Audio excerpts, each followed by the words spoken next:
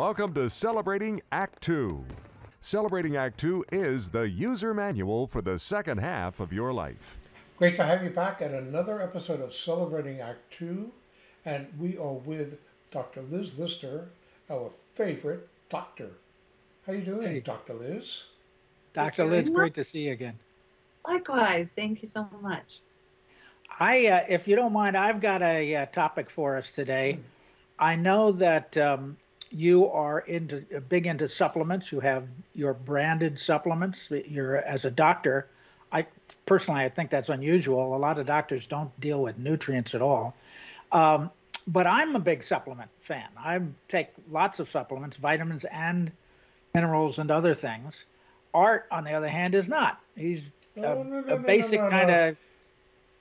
Because of Dr. Liz, I'm a big E supplement dude. So I'm just Okay. I'm E all the way. But yeah, not much more than that. Okay, well, I stand corrected slightly because I take handfuls of supplements. But what I want to mention today and ask you about is fish oil. I'm big on fish oil.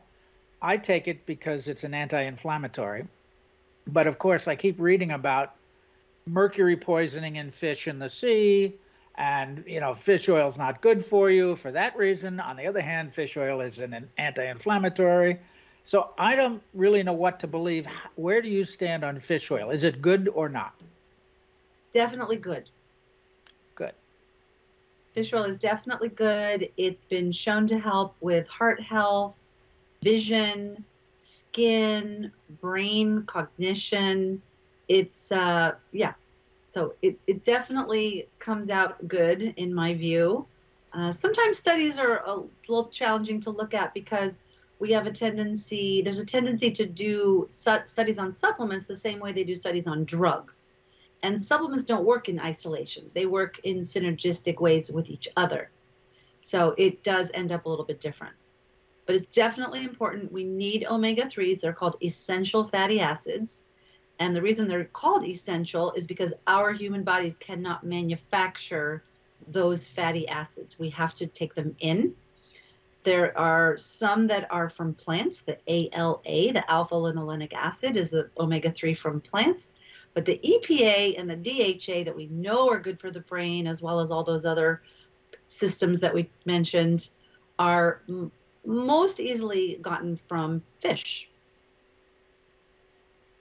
All right. So is there this danger of mercury poisoning? Right. I've never seen any bottled fish oil that ever mentions that. How do you know? Indeed. Well, this is one supplement that I really ask people to get a good quality brand. I don't tell people not to get their supplements at Costco, except fish oil. I really recommend people not get it at a wholesale, large level, like discount type of place. This is not one to try to do that level of savings on. It can be avoided. You can avoid the toxins. There are toxins in the oceans. Pesticides make it into the ocean. Plastics make it into the oceans. And so, for example, the brand that I have in my office for my patients and that I use is from off the coast of Chile. That's considered the least industrialized fishing coastline that we have. Cold water, wild caught, all the elements of a good, high quality, super purified product.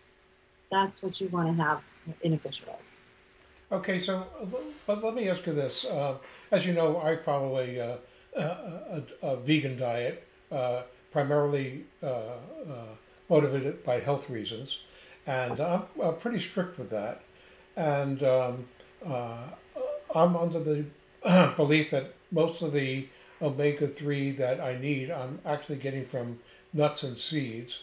And I just worry about the supplements. And first I heard that there is a really good, clean place to get fish oil free of mercury and other heavy metals that have been just polluting the oceans for decades. So what about vegans who've never, really strict vegans all their life never have had fish oil, are, are they getting enough omega-3s or not?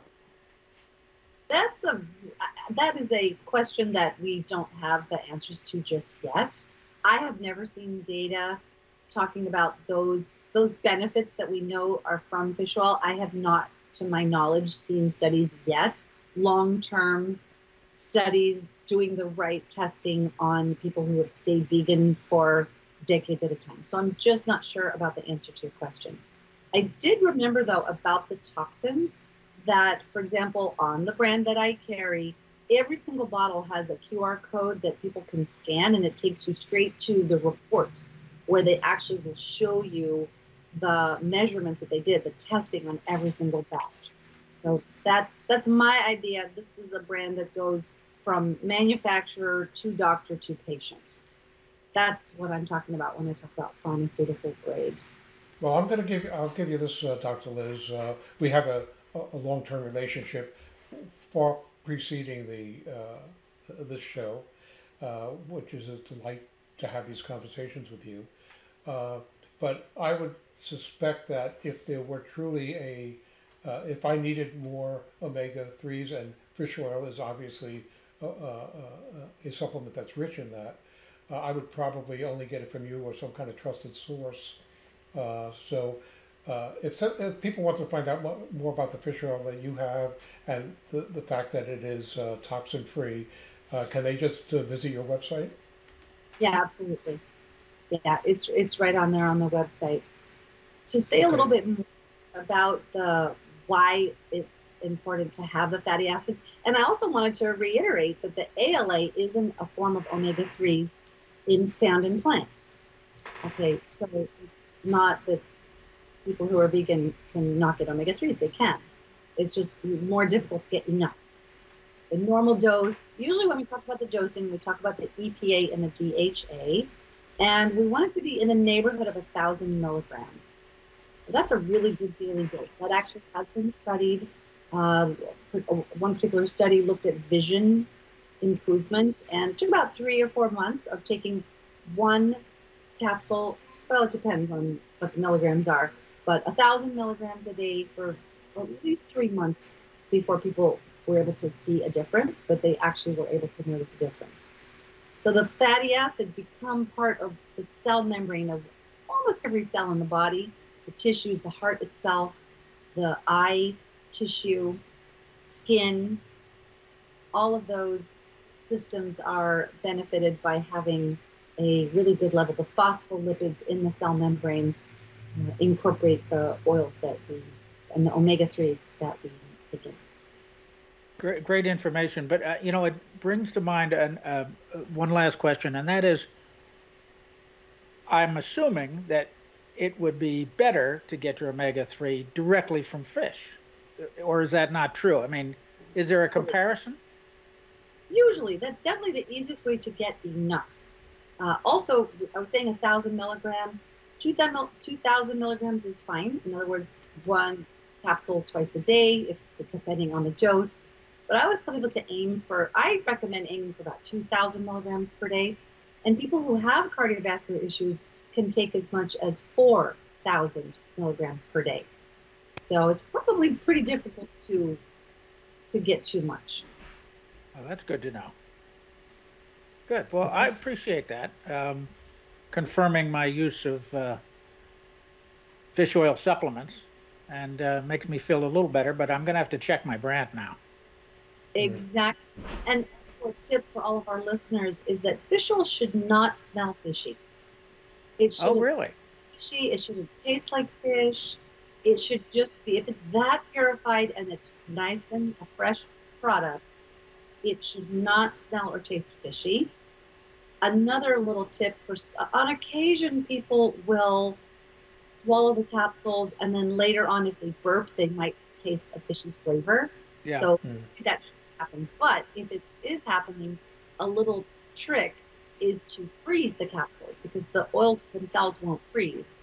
But when you ingest it, by the time it's soft enough to be a liquid, it's going to be past the stomach, and then that takes care of the burping problem. Cool. Oh, what a cool trick. Sorry. Yeah. Good. Dr. Liz, thank you so much. We'll see you again soon, I hope. I hope so too. Thank you.